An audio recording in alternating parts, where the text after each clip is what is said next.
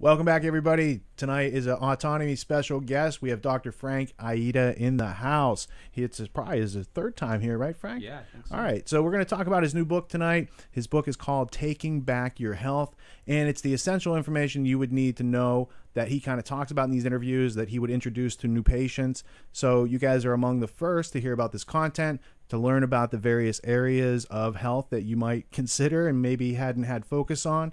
And it's a really easy book. It's a very quick read, but it's an invaluable lifelong skill that you're learning, so you might not get it all in one pass. Frank, how you doing? Good, great. Go ahead and pull that mic up right about close like that. Absolutely. Why did you have to write this book now? Why hadn't you written it before? What have you learned about these topics since you started practicing? Well, I think it was the right time to write this book. I mean, I'm going into my 19th year of practice, so I have a lot of experience under my belt seeing a wide array of different types of cases. And what led me to write this was, I see patients on a daily basis that have gone to numerous physicians and just they're not getting the help that they need. And they're seeking me out because they're having a hard time trying to figure it out themselves, essentially. It's like, you go to a doctor with a slew of symptoms and they run their usual testing. They'll spend some time with you. And a lot of times they're not given the answers that they're looking for. They're left saying, okay, we can just treat these symptoms. We do not know what's causing it. And they find me, and we kind of take a different approach to figuring out what's going on with them. Majority of these cases that I'm seeing, there may not be an overt pathology yet, but it's on its way towards an overt pathology, and I consider it more of a functional problem, meaning it's due to some type of maybe dietary shortcoming, nutrient deficiency, maybe a food sensitivity, food allergy, maybe an underlying infection that's not being addressed, a hormonal imbalance. And in conventional medicine, a lot of times they fail to look at these particular factors, and that's what the whole book is designed to kind of bring to light. Okay, people will start thinking a little bit. It's kind of thinking outside the box. Okay, why do I have this symptom? What's my body telling me with this type of symptom? Opposed to just saying, well, you have this symptom, let's just mask it and see where we go from there. And when it gets worse or it evolves into something deeper, then we'll apply some other type of treatment towards it. So, and I find that, pretty busy practice. I can only see so many patients. And I think this book will serve not only for potential patients, people that can't come to see me, or existing patients, so we'll kind of give them a guideline. So I can't always be in their ear, my current patients, I can't always be in their ear reminding them stuff. They may see me once every 3 months or whatnot, and I try to refresh their memory. But at least with this will be kind of a handbook for them, kind of a do-it-yourself, things to look back at, and maybe once they read through it, they can come to me after and say, well, I read in your book, maybe we should look at this, and it'll kind of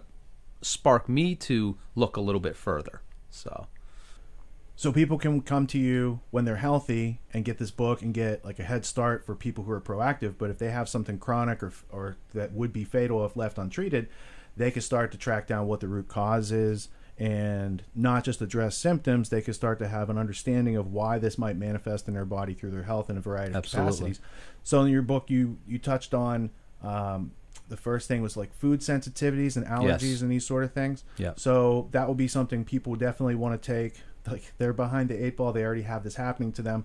They're trying to get it triaged and get it under control. How does that information help them in a way that an allopathic doctor is not helping them? Sure. So food sensitivities is a big topic, and I think it's overlooked by conventional medicine completely. They'll look for overt food allergies or environmental allergies. Now, we have to differentiate between an allergy and a sensitivity. A food allergy is an almost immediate reaction when you put something into your mouth. Most people that have food allergies will already come to see me explaining, yes, I know I'm allergic to this. If I have it, my throat will close up. I have an EpiPen. And so a food allergy, immediate reaction usually affects only 3 areas of the body: the skin, respiratory tract, or digestive tract. And, pretty easy to figure out. I will run some food allergy testing on people. So, for example, if someone comes in and says, I get hives and I have no clue what's causing them. Okay, well, maybe it's a food that you're eating, and let's check it out. Let's figure it out. But a food sensitivity is a little different. A food sensitivity is more of a delayed or cumulative reaction to a food. So you could eat something in the morning, feel perfectly fine. 5-6 hours later, the next day, have some type of reaction. And instead of it affecting just those 3 areas of the body, it can affect anywhere in the body. It can affect your joints. It can affect your nervous system. Okay, it can cause headaches. It can cause digestive issues. It can cause skin symptoms. And it's more of a cumulative type of thing. You may do it one time and you don't see a major reaction. You keep doing it over and over again, then it becomes more cumulative. It's kind of like the load type of thing, So the way I explain it to patients is, in our digestive tract, our small intestine, we have a very selective barrier in there between what stays in the digestive tract and what gets absorbed into the bloodstream. Now, when we eat food, we take in food from our diet, proteins in our diet should really be degraded down to their smallest little parts. We shouldn't be absorbing full intact proteins into our bloodstream. When that happens, an immune reaction occurs. Now you're thinking, okay, well, how do these large proteins get into the bloodstream? Well, it's all based on the integrity of our digestive tract, the gut lining. If that lining is a little leaky, we'll call it, and what can cause it to be leaky? Well, eating lots of these sensitive foods, medications, imbalances in your normal gut flora can cause that gut lining to become a little more leaky. So when you're eating foods over and over again, and certain foods are maybe harder to digest, or you're eating large quantities of certain foods, or other things can creep into the bloodstream, bacteria, toxins, and so forth, your body will mount an immune reaction to it. So your body will see these proteins, thinking it's a foreign invader, and start tagging them. The same antibodies that are tagging these proteins can then cross-react and start attacking other areas of the body. In an extreme case, we have autoimmunity. Okay, so in all autoimmune processes is pretty much the same. The body doesn't recognize self from non-self. So it's just the names of the diseases that change. So rheumatoid arthritis, your body's attacking your joints. Something like lupus, there's different forms of it. It can affect the kidneys. It can affect the skin in certain instances. In MS, it affects the myelin sheath. So all different, same process, just different names. And a lot of times, food can be one of those contributing factors. So I think this is crucial. The test is crucial to run almost on every patient that comes in to see me, because most patients will have some type of inflammatory issue. And we know that inflammation is kind of the root cause of most disease processes. And if you can nip it by identifying the root cause, why not? Whereas in conventional medicine, they may just go strictly towards an anti-inflammatory or just a pain reliever, just kind of working on the symptom until it kind of progresses. And in a worst case scenario, let's say the person does get diagnosed officially with an autoimmune disease, typically the treatment of choice would be an immunosuppressive drug. Okay, so they may start off with a steroid, but then it may go a little bit further towards a biologic like Humira or something like that. This is similar to what they're doing for COVID treatment right now, right? To prevent the cytokine storm, they're giving people steroid treatments, and that's one of the things that they did for the president. So yeah, it's a similar thing where they're just treating the symptom instead of taking away the situation that's creating that various symptoms. With COVID, it's a little different though, because we're looking more of an acute type of process where that's not as bad. Okay, so I understand the whole process, but you have to take a look. Like if we're looking at how he was treated, and I agree with how he was treated wholeheartedly. I think they did a really good job, and the proof is in the pudding. The guy got better within a day or two. They took an approach. They actually took some degree of a natural approach where they gave him vitamin D, zinc. They even gave him melatonin because there's good research on that, increasing interferon levels in the body, interleukins and so forth. They gave him an antacid, like a Pepsid, which has actually been shown in the research to improve outcomes. They put them on an antiviral drug. They put them on the convalescent plasma drug, the Regeneron, I believe the name of it is. And I think that's kind of a unique drug. I think it's kind of goes along with, you know, something that's natural. I mean, you're giving him, he was given antibodies from people that already had COVID, so to help his body fight it off. And then on top of all that, to prevent the further progression of the cytokine storm, they use dexamethasone, which is a steroid. Now, that's not my first choice of treatment, but I think they did a pretty good job. And, you know, like I said, the proof is in the pudding. The guy's in his 70s. He's a little overweight and came through it pretty well. On my end, I'd probably use some other things to work with the body a little bit more to kind of modulate the immune response a little bit better, opposed to overtly suppressing it and so forth. So, yeah. So people that are coming to you that don't have chronic illness, yes, you would still start with them a conversation and blood tests. And people who do have something going on, you start with a conversation and the blood tests. It's the same situation, irregardless of what you come in. And I say this to patients all the time, irregardless of what you came in here telling me. You can come in here and say, listen, I'm the healthiest person in America. I just want to get worked up. I would still do the same thing. I'd take a good clinical history on them, you know, family history and whatnot, genetic history. I'd do a physical exam, and then we'd kind of go through and see, you know, I'd have a conversation. What's your diet like? What's your lifestyle like?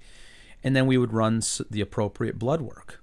If the person came in with a laundry list of symptoms, we would do the same exact thing. And then whatever shows up on the lab work, and I'd coordinate it with that person's clinical signs and symptoms, then I would come up with a treatment plan. Okay, so if they show up that they're deficient in certain nutrients, there's imbalances of hormones, we find an underlying infection, we find a food sensitivity, we would go right after it. And we would apply a treatment to correct those things. And then we'd see what happens, you know. And usually what happens is that laundry list of symptoms gets knocked down. And then we do a proper follow-up. So I may see someone initial visit, 2 weeks later, they come back and we go over their lab work, and I put a treatment plan together for them. Then I say, okay, come back in 6 weeks. We're going to check in, see our progress. And at that point, at 6 weeks out, after being on a treatment plan, I'm expecting to see some degree of improvement, whether it's 10%, 20%. In some cases, it's a slam dunk. You got 90 to 100% improvement. So then at that 6 week mark, you know, we'll do that evaluation, and then we'll push it out another 6 weeks. And at the additional 6 weeks, we run blood work again. So we have a before and after picture. Are things moving in the right direction? Is anything new cropping up here? And then we obviously have a conversation. And I find that this is the best way to kind of do it. And this is kind of how I laid out the book. I kind of broke it down for patients in terms of people reading the book, readers. It's all based upon my model of how I present with my patients, how I present it to them. What type of blood tests do you run on them? But that would be different than an allopathic doctor, because a lot of people say, I went to the doctor, they did some blood tests, they gave me an antibiotic, or they gave me an antiviral. Yeah. What's the nature of yours? Because it's not just nutrition, you're also checking for other things. Oh, absolutely. So, you know, I'm doing along the same lines of what they're doing. I'm going to look for overt pathology and disease always. But at the same time, I'm looking more for those gray areas. Okay. So one of the big things, the first test that I kind of like to look at is how the person is metabolizing their sugar, carbohydrates, and starches in their diet. A lot of doctors don't look at this. They'll run a lipid panel, cholesterol panel, but I look a little bit deeper when it comes to that. One of the biggest tests that I look at to kind of get a good idea of that person's diet and lifestyles, I look at a marker called a triglyceride. It's a simple test. A triglyceride is a fat in your blood. That's what it is. And the reason why I like looking at this test first and foremost is that it gives me an idea of the person's dietary habits. If the triglyceride levels show up extremely high, you know, in my opinion, anything above 100 is high. It tells me that that person's taking in much more sugar, carbohydrates, or starches than what their body can utilize. And so if I see that, so then I go through, obviously, through their whole diet and kind of pick it apart a little bit. between their first visit and second visit, I actually have them do a little homework for me, and I kind of go through this in the book, which is interesting, is that I have them monitor on a daily basis their total amount of carbohydrates. I say, well, how do I do that? I say, it's the simplest thing in the world. Whatever you put in your mouth, if it comes from a box, a bag, a can, or a jar, you flip it over, you read where it says total carbohydrates, and you make a mental note or jot it down. If you're eating something that does not have a label on it, you pick up your phone and ask your phone, how many carbohydrates are there in a banana, and so you kind of go from there. And I like to get that number because let's say, for example, the person comes back after 2 weeks, we're going to go over their blood work, and the first thing I look at is those triglyceride numbers. And I see the triglyceride number at 300, and it should be less than 100. I say, okay, well, how many carbohydrates are you consuming? Oh, I'm eating around 500 grams of carbohydrates. Okay, well, that's a little too much. Okay, so from there, we're going to modify your diet. And depending upon what else I see, there's all levels to where I'm going to go with this person. And I think from a dietary perspective, the amount of carbohydrate that's a person's consuming on a daily basis really is defining. It can kind of get them moving in the right direction and get them to a level of better health. Because I find that particular number itself, knowing those carbohydrates, if you're going excess, that can lead to all these other problems. Heart disease, diabetes, inflammation, obesity. So if we can scale back on those carbohydrates in the diet and maybe introduce some more good fats and proteins into the diet, the person's on their way. And I see it very, very quickly, a change within the 3-month period of time. And so everyone has, I feel, a sweet spot. Everyone has their own carbohydrate tolerance level. Okay, and it's based on a bunch of different things. It's based upon your genetic predisposition. If someone has a family history of diabetes, mom has it, dad has it, grandma has it, their ability to metabolize carbohydrates, starches, and sugar is going to be a heck of a lot less than someone that does not have a family history. And so I take that into consideration. I take into consideration their activity level.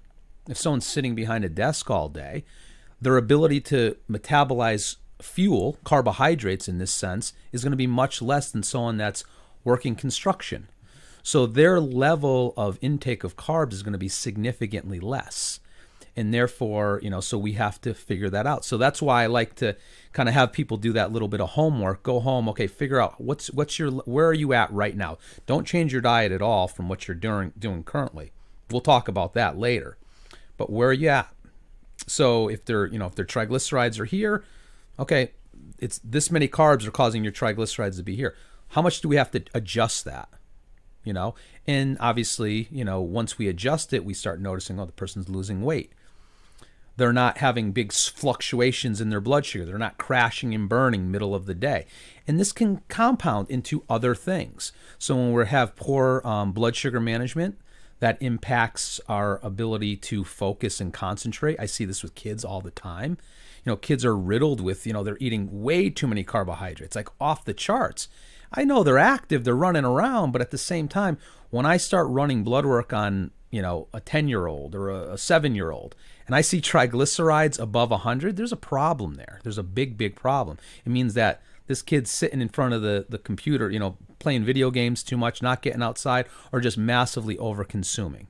And that's what we're seeing today. And so this book can translate not just to adults, but also children. So it's a way for parents to kind of take their children's health into their own hands, okay? Because a lot of times you're not getting any of this information from your conventional doctor. When was the last time your conventional doctor actually sat down with you and talked about your diet? It's non-existent because, first of all, they don't have the time to spend. And second of all, they have no training in that. It's unfortunate. They don't have training, any bit of training in nutrition, maybe an hour out of their whole career. And it's very rudimentary. It's not clinical nutrition where we're actually using diet and lifestyle and nutrition to cure disease, not just patch someone up, so.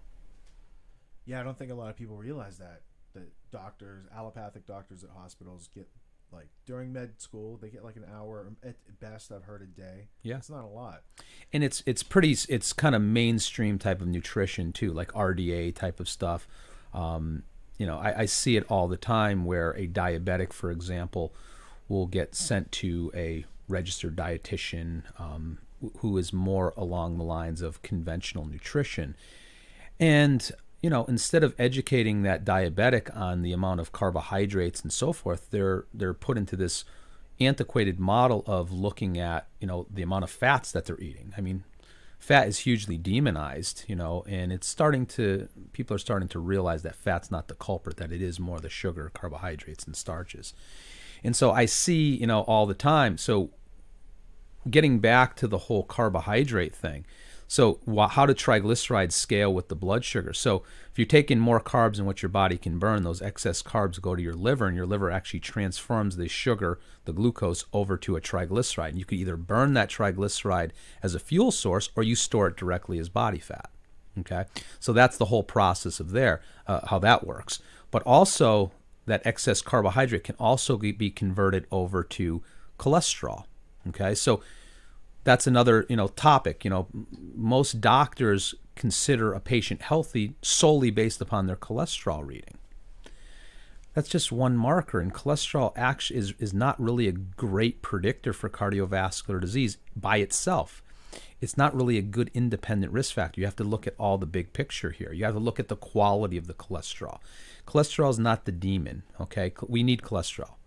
Every cell membrane in our body requires cholesterol in that cell membrane. We need cholesterol to make all of our hormones, brain chemicals, and so forth. 25% of the cholesterol in our blood goes directly to our brain. People don't realize that. I get people coming in on cholesterol drugs, and I'm like, your cholesterol is like practically zero. How are you even functioning? Well, I don't feel that great. But my doctor says that I'm at a high risk for cardiovascular disease, so I need to be on lots of, It's like they're drying up their brain. Their brain's made out of fat. You're exactly right. People don't really realize that. And to make hormones, I mean, one of the biggest things that I see is, I'll see a postmenopausal woman come in to see me, and she says, I said, what are you here for? Well, ever since menopause, my cholesterol level has shot up, and my doctor's concerned about it. I said, okay. Well, there's a reason why your cholesterol went up after menopause, is because the cholesterol that was once being utilized by the ovaries to produce hormones, ovaries are not working now. So now we still have, this cholesterol kind of hanging around. One of the things that I do to kind of modulate that in certain patients is we work on balancing out those hormones, and the cholesterol levels a lot of times will go down. And a lot of times you have to take a look at the quality of the cholesterol that's being made in the body. Is it the HDL cholesterol that's sent from the liver out to the tissues to pick up the unusable cholesterol and bring it back, or is it the LDL cholesterol that's made in the liver and sent out to the tissues?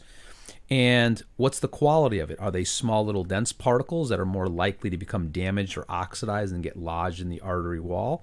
Or are they large buoyant particles of cholesterol that we find more from eating quality cholesterol-based foods in our diet? So that's a differentiation that needs to be done. It's not a one-size-fits-all. I see it way too often where doctors are just simply looking at this total cholesterol number and saying, okay, we got to get that below 200. Well, let's look at the big picture. So that takes me to my next marker that I look at is actually your total to HDL ratio, which is the total cholesterol divided by your HDL cholesterol. And I like to see that number below 3.5. So if it's below 3.5, I don't care if your total cholesterol's 400. If you're offsetting it with the HDL cholesterol, which is going to go out and pick up unused cholesterol, bring it back to the liver to be recirculated, we're good to go. The next thing that I look at from a cardiovascular standpoint, from a wellness standpoint, is obviously inflammation. We talked a little bit about that. If the person's completely inflamed, we have to look a little bit further. What's the etiology behind it? What's driving this inflammatory process in the body? And the one test that I do look at is called a C-reactive protein. I look at a highly sensitive one, which kind of identifies inflammation kind of centered around the cardiovascular system. So then we kind of modify from there. And then I look a little bit further. We look at omega-3 intake in the diet. We can do that through conventional testing. And these are all, by the way, these are all tests that can be run through your local laboratory. Okay. It's just a matter of your doctor wanting to run it, and having the ability to interpret it. So the whole point of my book is, okay, well, if your doctor's not going to do this for you, well, here's a site. I give people a site where they can actually go and purchase their own lab work at actually 90% off the retail price. And then once they get that information, they can look back into my book and say, okay, these are Dr. Aieta's ideal reference ranges. And okay, and so this is what's kind of going on with me. And based upon what my clinical symptoms are, what my needs are, and here's the treatment, And so I provide, what I would do from a treatment standpoint. Maybe you need this vitamin, maybe you need this, maybe you need this supplement. So we kind of walk the person through it, and at least it gets them moving in the right direction so they can start taking back their health, And the subtitle of my book is, it's Taking Back Your Health Through Individualized, Wellness-Based Naturopathic Medicine. So individualized, no one size fits all, wellness-based, not disease-based. So we're looking to get you optimal health, not just patch you up, not just solely look for disease. So I think it's of definite value. Well, it's timely. And it makes sense, and it's not out there in many other forms. It's hard to find a good naturopathic physician, and to be able to go to a regular physician and get this type of service is almost impossible. So essentially, the blood is telling the story of what we're putting in our mouths and what kind of things we're doing with our bodies. Yep. And then you're taking those scientific outputs from testing, and you're helping to form a diet. Yeah. And so one of the big things, when I'm talking to patients about diet, I broke it down into kind of a 3-tiered system. And it's based upon the amount of carbohydrates that person should be consuming on an average on a daily basis. So if the person is, a diabetic, they need to lose 50 pounds, if, they have a lot going on, their triglycerides are off the charts, they got lots of inflammation, then we kind of push them into a range where I want to keep their total number of carbohydrates per day around 50 grams or less, okay? Kind of in a tighter range, almost into like a ketogenic type of state. Because we want to, we really want to get their body to utilize any of these stored carbs and kind of adapt their metabolism to start burning dietary fat and body fat as their primary fuel, opposed to just relying solely on carbohydrates, starches, and sugar. So I think that's tier 1, and then we kind of go from there. If the person only needs to lose about 5-10 pounds, their triglycerides are just slightly out of range, their blood sugar is so-so, then we shoot more for a sweet spot of like 50 to 75 grams. And obviously we can modify this as we go along. And then from there we can go up a little bit. So we have these different levels in regards to their carbohydrate intake. And I find that just following this type of model has been fantastic for my patients. And it's simple. It's just them being more cognizant of what they're putting in their body. They're actually reading labels. They're not just eating blindly.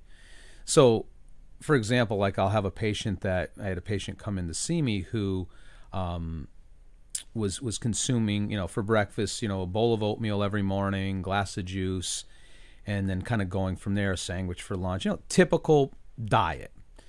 And I ran the blood work. Triglycerides were off the charts, upwards of around 300. Cholesterol was out of control. Blood sugar wasn't that great. Inflammation was high.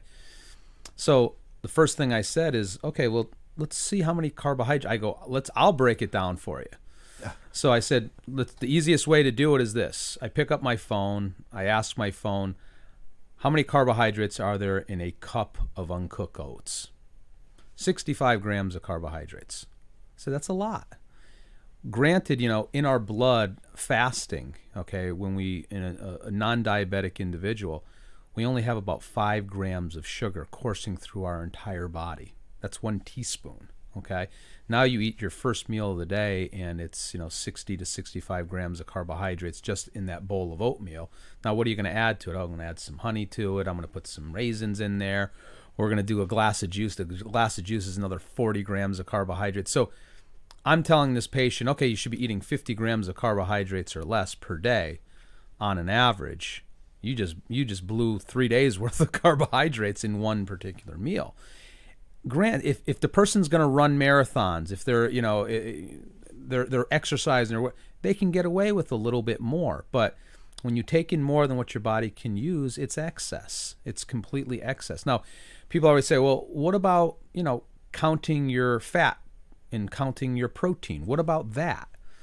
Aren't those calories? Don't the calories of fat add up more? Isn't that the whole premise of Weight Watchers, where we cut out the fats because fats are more points?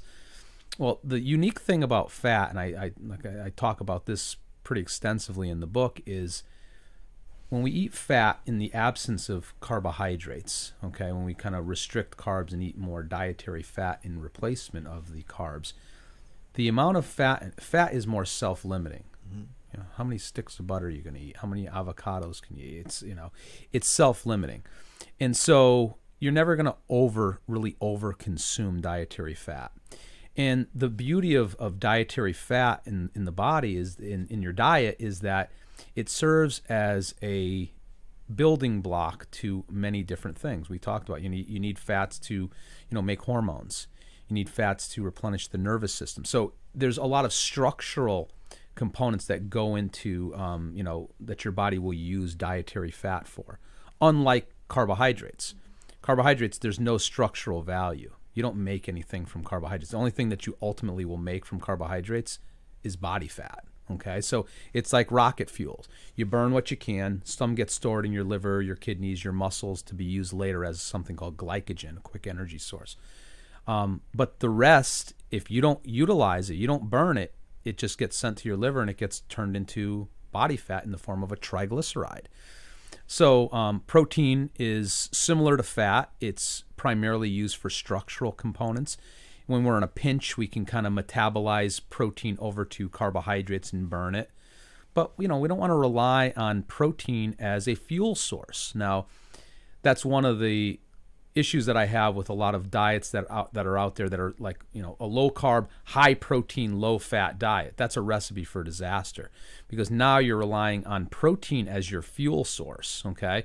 Now, protein, yes, like I said, you can use protein as a fuel, but it's a dirty fuel. It increases a lot of nitrogen, urea nitrogen, creatinine levels, and that puts a burden on the body and puts a burden on your kidneys and things like that. So my diet that I promote towards patients is more of obviously a lower or managed carb diet, depending upon you as an individual. Not everyone's going to be a ketogenic diet, somewhere in between there. And it's a moderate protein diet and actually higher in good fats, beneficial fats. We're not eating stuff from a fry-later. Eating the whole egg, wild-caught fish, grass-fed meats, avocados, coconut oil, olive oil, nuts and seeds. So these are just some examples of good quality fats in the diet, So they're a necessity. So fat's a fuel. Most people are using sugar and carbs as their Exactly. fuel. And the oatmeal thing, man, like, how do we get brought up? What box of cereal did you eat before you went to school every day as a kid, man? Time. Like, that's how we're trained, right? That's exactly how we're trained. So we can learn it for ourselves and improve the lives of our children and Absolutely. not pass it on to another and generation. the big thing is this: it's not like you can never have oatmeal. Okay, so the patient that came in that's eating a cup of uncooked oat, it's a cup of uncooked oats before you cook it, and I said, let's do this instead. Let's do a 1/4 cup of oats, and let's crack a couple eggs. We'll mix it in there, and we'll cook all that up. Now you went from 60 grams of carbohydrates down to 15 grams of carbohydrates. Big difference. Then you add the fats in there, maybe add a little bit of butter, something like that, maybe some coconut flakes, some nuts, some seeds, whatever you want to add to it. So now you're getting some substance, and you go from a nutrient void type of meal towards a more nutrient dense meal, where you're introducing more of the fats and the proteins into this meal. And that's one of the key components that I kind of educate people on. I'm not trying to put you in a bubble and have you eat, just one way. It's just about moderation, and we have to figure out where we need to go, and everyone's an individual. And as you get healthier, we get a little bit more leeway there. Okay, yeah, we can up your carbs. Yeah, you're much more active. So it's just that I will know. I can see it right on the blood work. And I can see it in the person's clinical signs and symptoms. When you're exceeding what your body can utilize, that's the key thing. So, I consider, when we're looking at fat in the diet, when we're eating more fats and limiting the carbs, we're kind of priming the body to utilize stored body fat, which is like logs on the wood pile, okay? And we're throwing those logs into the fire and we're burning that and we're keeping our metabolism going all day long. And I use the analogy that, carbohydrates in our diet is like sticks, twigs, and paper getting thrown on this metabolic fire.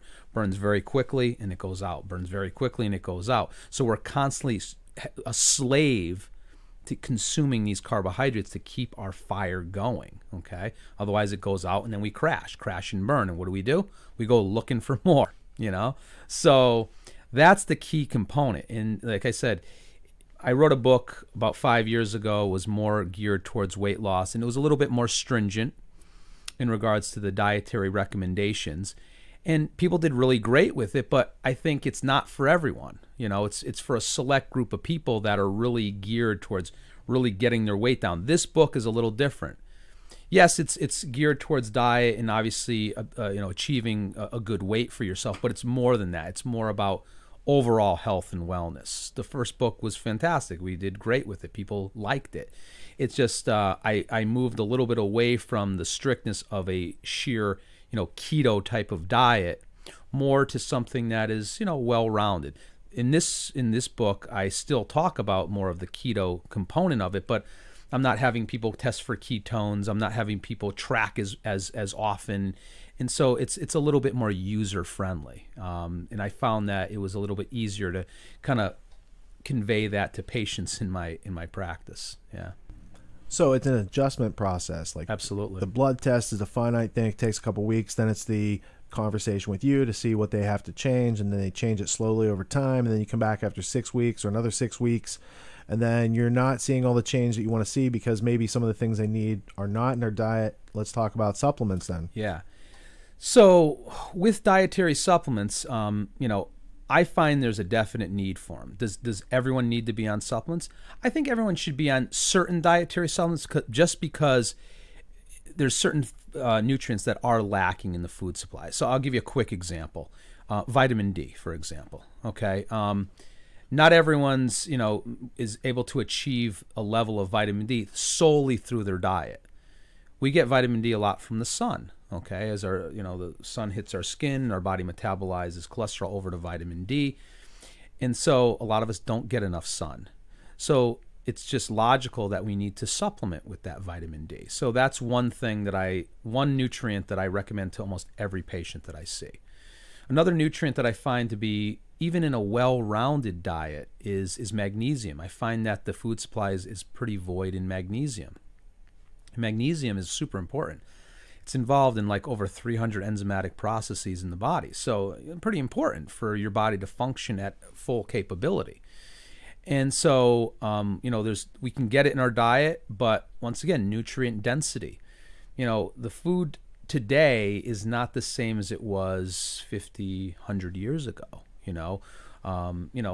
We have food, we eat a lot of food that's out of season. A lot of times food is ripened on a truck as it's coming to the grocery store. So, by the time we get it, the nutrient density is not there. Even if you're eating organic foods and so forth, the best of the best, you're still coming up a little short. And I saw that with myself, when I've run nutrient profiles on myself. I feel that I eat a pretty well-rounded diet. I think I try to consume the best quality foods out there, and I still came up shy in a bunch of different nutrients. So I have to, take some dietary supplements. And, the amount of supplements that a person needs to take is them as an individual. And it's all hinges upon what their needs are. And initially, maybe they're on a bunch of stuff because we're trying to work them out of the gutter, work them out of a hole. And then as they start to eat better and start to, manage their health a little bit better, their list of supplements goes down, until they're on just a handful of things. People ask me all the time, what do you take on a daily basis? I take a general multivitamin. I take some fish oil. I take some magnesium. I take a probiotic because I'm not always getting good fermented foods in my diet, even though I try to. And I take some fish oil. And that's it. That's kind of like my daily thing. Now, do I take other things besides it? Yes, I do. And it's all, but it's rotational, depending upon what's going on. If I feel like I'm coming down with something, I'll kick up the zinc. I'll do maybe some other nutrients. If I'm a little achy, maybe I'll throw in some curcumin or turmeric as an anti-inflammatory.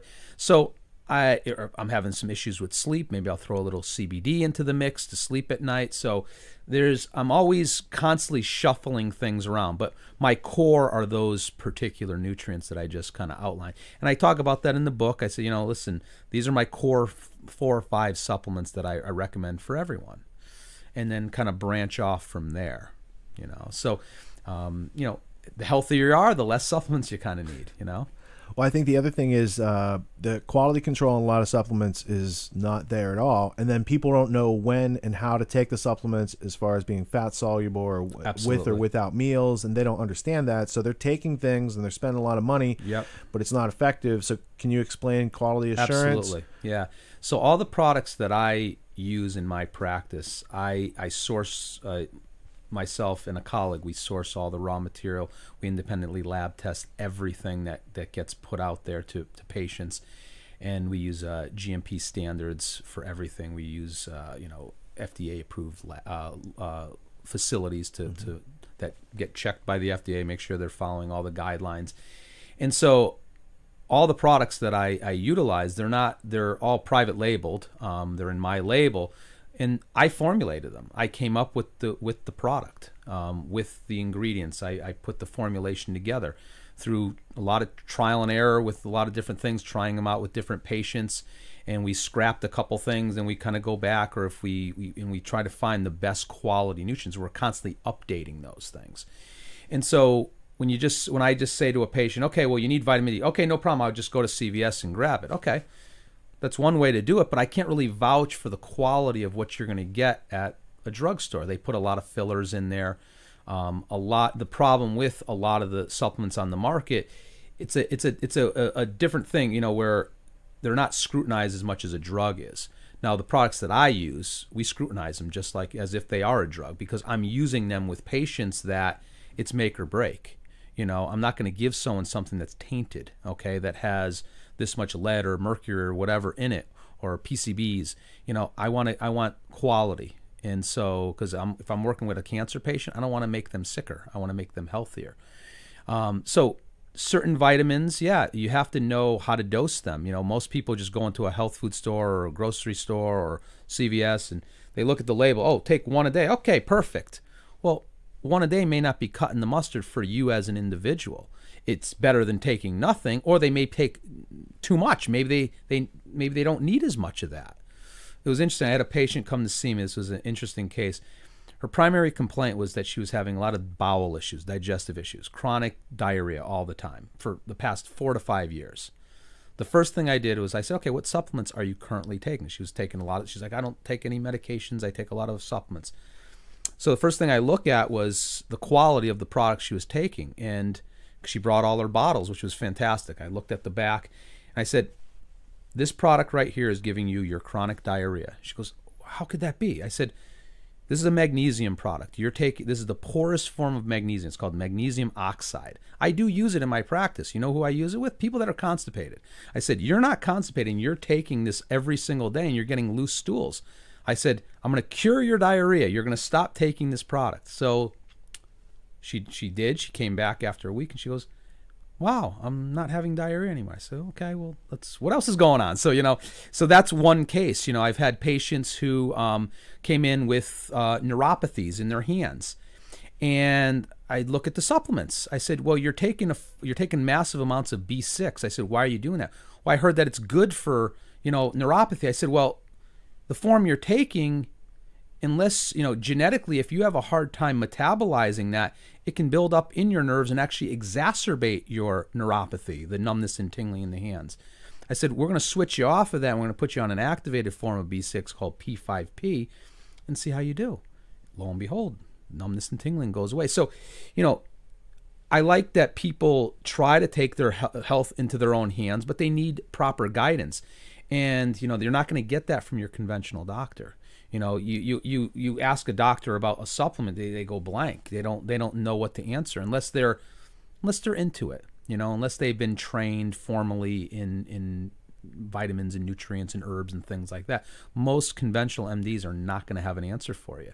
So that's where I come into play. That's where my book comes into play, because it will educate you. So I go through majority of the nutrients that are essential to check for, and that should be supplemented. And I talk about the reference ranges, and I talk about the specific dosing, the quality of it, because one size does not fit all. You can buy a magnesium product for $2, a bottle of 1,000 pills, at Costco, or you can buy a quality product for $40, and it's a month's supply. Big difference in terms of the quality control. One's like just eating eating rocks. The other one is a good quality that you're going to absolutely absorb.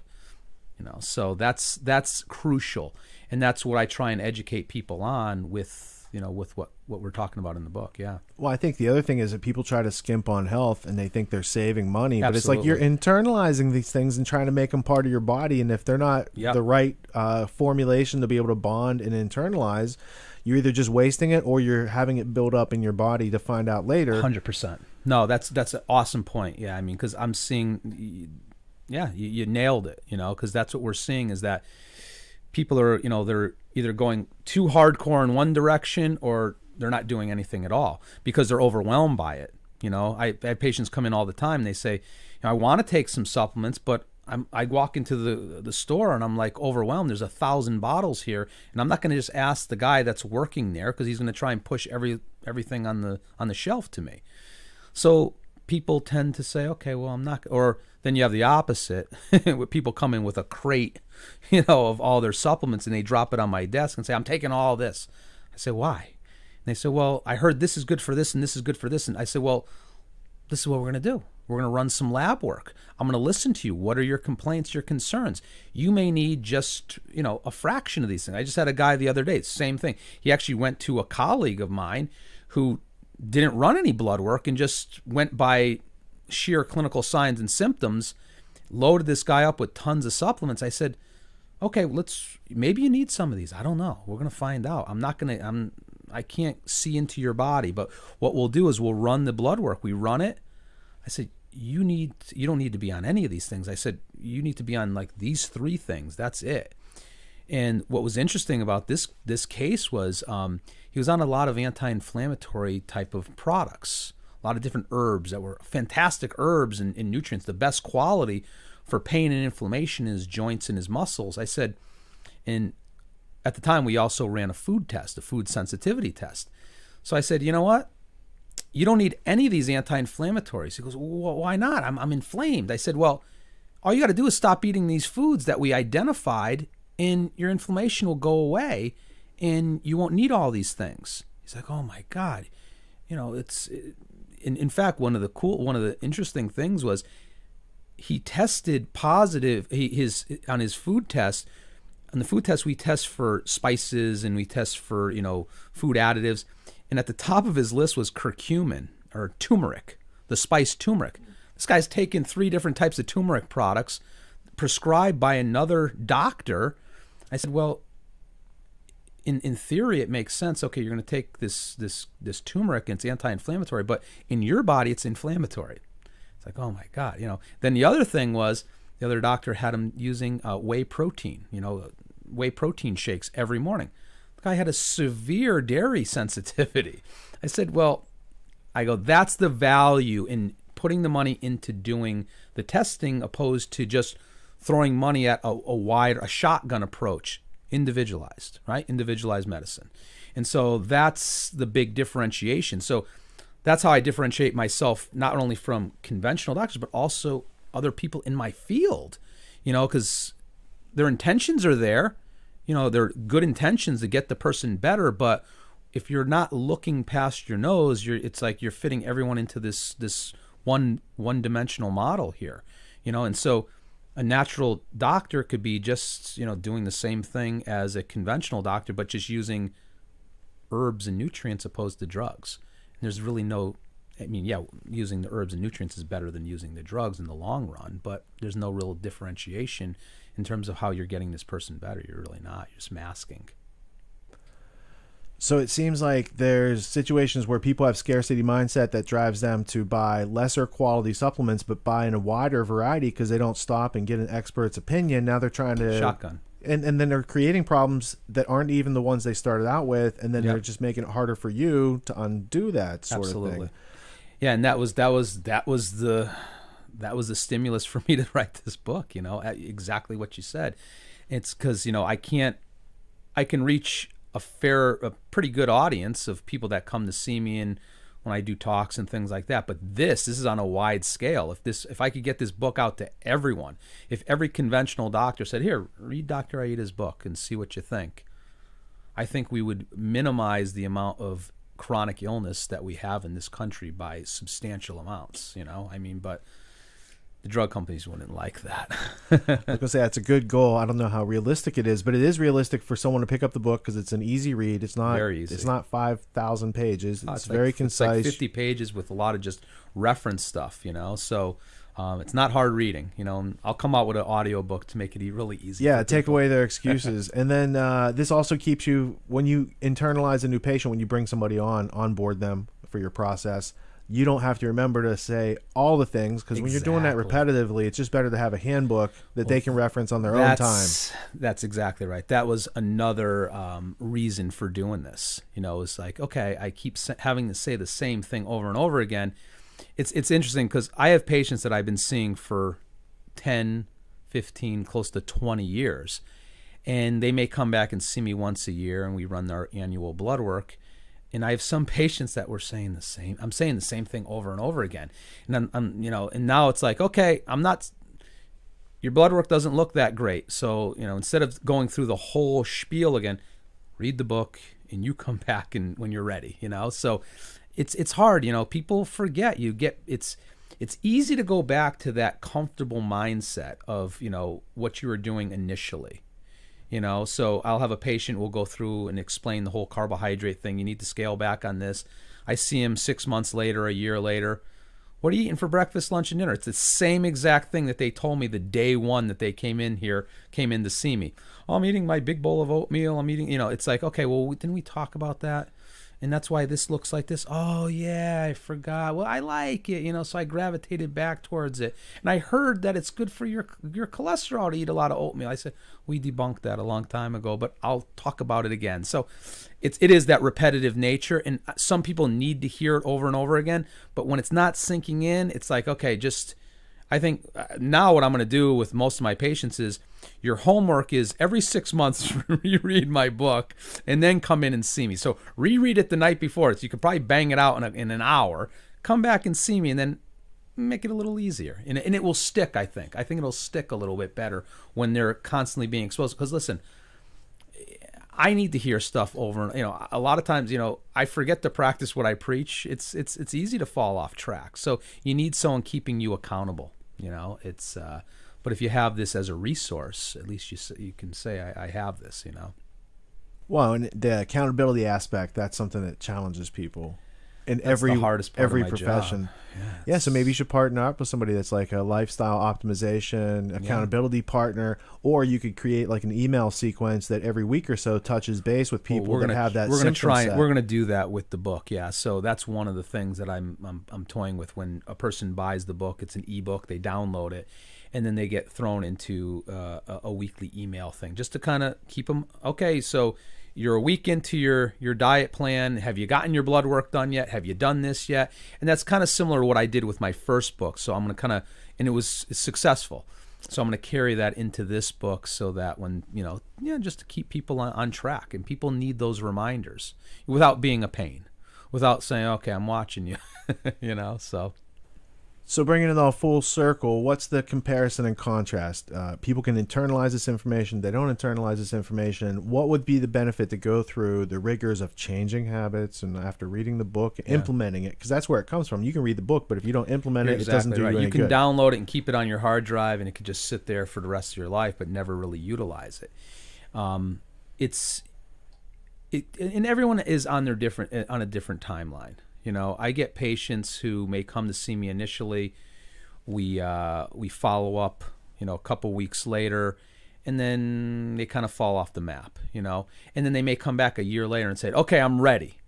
So a big part of it is people have to be ready to make those changes, and everyone's on, like I said, everyone's on a different timeline.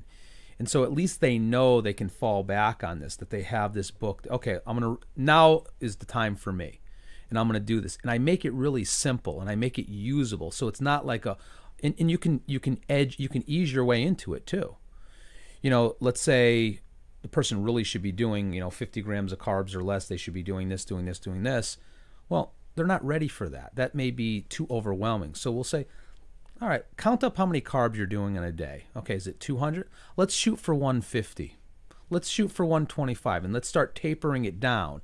And once you get accustomed to it, and I kind of walk people through that in the book, then we start moving, we start graduating and setting little goals for yourself. And I talk about these, you know, goal setting throughout the book because, like I said, everyone is on their own timeline. Not everyone's going to, some people will jump headfirst into it and want to, you know, change their whole lifestyle and everything overnight. Other people, they're not that ambitious, okay? Or they have other things going on, and this is not on the top of their priority list. Unfortunately, one of the stimulus for people to do these things to a T is when they get into trouble from a health standpoint. And sometimes it takes them a scare for them to jump in.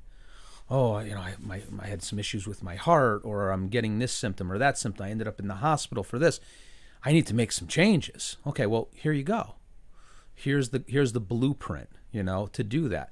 And so that's one of the biggest hurdles that I have. You know, even with patients that come to see me, they're all gung-ho initially. They do it for a period of time, and then they fall off track. But ultimately, my thing is this, you know, everyone falls off track. But in my practice, I make sure that people come back on a regular basis so they get kind of tuned up and get back into the game. Yeah. Yeah, I like that. Everyone goes off track. It's about realizing what does off track look like, and how do I get back on track? Exactly. And one of the things that I do find that when patients are working with me is that, you know, when they do go off track, they kind of have my voice in the back of their head saying, okay, you know, when you gonna kind of get back into the groove of things. And so, you know, they will fall off track, but they won't fly way off, like, you know, crazy. They'll deviate slightly because they know I'm going to go see Dr. Aieta in like 6 months, and I know he's going to give me hell if my blood work, my triglycerides are to the moon, and the cholesterol and my blood sugar and everything else. So they may deviate slightly, but they know that something's coming up. They got to get their blood work done, so they tighten up a little bit. So that in itself is helpful for people. Yeah. The idea of supplements, it sounds like a good idea, but people are a little more on guard these days because of importing ingredients and things going on with the COVID situation. Yep. And you talked about quality assurance. Everything that you make is made in the United States, but you do have to source some ingredients because they're indigenous to other countries. Absolutely. Yeah. How's that work? So yeah, everything is made here in the United States. It's bottled, it's encapsulated, it's bottled here in the United States at a couple different places. And we try to obviously source locally if we can, you know, local to, you know, but a lot of herbs, nutrients we do get from overseas, from different countries. Certain herbs grow only in certain environments. So, but when they do come in, we quality control test them, you know, and we'll send stuff back. I mean, if there's any type of discrepancy there, we will deny it, and we don't use it, obviously. And so it's really, really strict quality control that I use with every single product that I have. Yeah, absolutely. That sounds really expensive, and it sounds like a corner that other people would probably cut. I mean, if you're Costco, you're right, and your customers aren't savvy, you're probably going to have some extra fillers in there. No, you're exactly right. I mean, you can. That's like I talked about earlier. You know, you can have a product that is, you know, $1 a bottle or $10 a bottle. Big differentiation between it. You know, one can be loaded with binders and fillers and not the greatest quality, where you're going to get something that is optimal. And the beauty of it is it's going to actually work. You know, that's the key thing. My reputation hinges upon me getting people better. And if I give them garbage, they're not going to get better, and they're not going to come see me. So I have to use the best quality, everything. And so, you know, and I can't say that for everyone that's out there in the market. You know, if you just go, like, you know, even if you go to a health food store, you really don't know the quality. Unfortunately, you don't.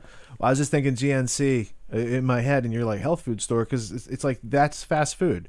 It's like, it looks like a hamburger, but it's not really meat. Right, it's not the same as taking a steak, making ground beef, and putting it on a hot plate to, you know, or a grill to bring out the best. It's like chemically stable, long shelf life. Yeah, no, you're right. And the big problem too is that, you know, a lot of companies, they dump tons and tons of money into marketing, you know, but they put very little into the quality of the product. So they figure, okay, I'm going to sell this piece of garbage, but we're going to market the hell out of it, and people are going to buy it, and we're just going to, you know, get it out there. If it works, it works. If it doesn't, it doesn't. You know, we have plenty of, they're hitting the masses. I have a really niche group, obviously, of people that are purchasing stuff from me, and it's based on my recommendations, and I show people. I say, listen, this is the rationale behind why you want to take this, because I'll show you the blood work, and I'll show you the research behind it, because everything I use is all science-based. You know, we want to make sure that, you know, is there research showing that this will help with this, or this will alleviate this, or so that's a big part of it. You know, it's not, once again, individualized medicine. It's not a shotgun approach. So, and we're hitting a niche. Well, and you start with the observation, conversation, then the tests. You go to the numbers, and then you add food, exercise, habit changes, and then you go back and check the numbers. We go back and check. Proof is in the pudding. Right. Say it all the time. I say, listen, you know, and if it doesn't change, then we have a conversation. Is it something I did wrong? Did I recommend something that was off, or are you not holding up your end of the bargain? You know, invite. You know, it can go either way. Maybe I misstepped, and maybe we missed something. Maybe you needed this instead of this. And it's the beauty of using natural medicine is that you don't get in too much trouble. You know, if I gave you this vitamin and instead of this one, and we figure it out. But yeah, I like the follow up. A lot of doctors don't do the follow up part. You know, they'll oh, you're feeling better, so we'll just take it as is, or that symptom is gone. Well, or you've had it for a while; it's now just part of life. Yeah, exactly. You're just getting older. Yeah, exactly. Well, that's don't seek to be healthy anymore. That's a big part of it. You know, I hear that a lot from patients that go see their doctor. Oh, you're getting I got that too. You know, it's like they're commiserating with their patient about, you know, their symptoms. It's like, okay, well, that's not normal. You know, it's like, yes, people will develop certain symptoms as we age, but it shouldn't be the rule. You know, it shouldn't be that just when you hit this particular age, you're going to fall apart, you know? So yeah, we got to walk it back a little bit and kind of get back to our roots. And, you know, we need to be more vital. I think, you know, when we look at our ancestors, how they used to live, you know, it's a lot different. We have way too many creature comforts. We're just, you know, we don't move around enough. Food is way too accessible. Bad food is way too accessible. But also good food is too, you know, so you have to, which path are you going to choose? You can choose, you know, eating garbage and eating stuff because it's quick and convenient, or you can, you know, go the other way. Well, and it is interesting too, because nobody's feeding us. So it is our hands putting things in our mouths, right? And that's what's funny is that, you know, patients will come in and I'll go over, like, let's say they have high blood sugar or the high triglycerides. And I say, well, you know, I don't know why it's like that. I don't know why the sugar is so high. I said, well, the sugar got into your blood somehow because you put it there. I go, someone in the middle of the night didn't infuse your blood with sugar. I go, and all these things. I go, it happened. Well, and then as you start talking, then the truth comes out. You know what I mean? Well, maybe it was because of this, this, and this. And as I start giving more examples, they kind of fess up, because no one wants to really get called out. But at the same time, you have to, you know, they're there for a reason. The patients are there. They're there because they want my help, and they want to, you know. And then there's some people that don't really want to hear it. You know, some people may come to see me because it is a fad type of thing. You know, oh well, I'll go see him and he'll get me healthy. He'll get me. No, I'm not going to get you. You're going to get yourself healthy. I'm just going to give you the information that you need to achieve your goals. And if you do it 10% of the time, you're going to get 10% better. If you do it 100%, there's a good chance you'll get almost 100% optimal, you know? So I tell patients all the time, it's just as good as you want to feel. That's what it comes down to. How you do it, you know, and give yourself leeway. If you can't give up this one thing, okay, that's fine, but let's try doing these other things. I compromise all the time. We have to, you know, because it's better that they do 2 of the 5 things opposed to 0. You know, I'll take what I can get with patients. And then, like, in the end, they know. They come back and they put it on themselves. They stop trying to put it on other people. Stop playing that victim mentality type of thing. And that's one of the big problems, you know. So I think it's all part of people taking control of their own lives, taking back their health. Taking back your health. Where can people download the book? Okay, so you can go to my website, draieta.com. So you go to draieta.com/ebook. And we'll have the link up there, and it'll be good to go. Is the audio version going to be read by you? Yeah, I think I'm going to do that. It'll be me talking, so people know my voice now. So cool. Yeah, they enjoy it too. It's worthwhile. It's nutritious. People are. I'm always learning stuff I didn't know. Yeah. And as my doctor, I don't get to have these conversations all the time in the office. So no, you know, exactly, this is the interview skill. Yeah, you know? So after I leave here, it kind of sparks you, right? Yeah, it does, for sure. And before you get here, too. Yeah, all good. Right on. Well, thanks for coming. Thanks, my friend. And I look forward to more people having this. I know all the students and graduates of my course are going to dig into this and start to have questions. And you've already can't wait, yeah. had and then I'll come back and maybe we'll get some of these students on there and we'll answer some questions live even. Yeah, because there's always a second edition in the making. Oh, there's a second, there's a third, there's going to be, yeah, we're gonna keep it rolling from here, yeah, because there's always information evolves. That's the thing, you know, and I'm constantly evolving. I'm doing things I'm doing now are a lot different than I was doing 5 years, 10 years, 15 years ago. You know, you evolve as you see more cases. As the world changes, we have to kind of adjust to that. And as new science, as new technology comes out, yeah, there's so much more. That's why, you know, when I wrote my first book, it's evolved even from there, and that was only, you know, maybe 4 or 5 years ago. And it's just, this book is just so much more. So fantastic. And I look forward to seeing more social media interviews now that you're going to have this sort of thing getting cut up and being put out. Yeah. And let us know if you need help with that. All right, great. All right. Thanks, Rich. Cool. Thanks, everybody. Peace.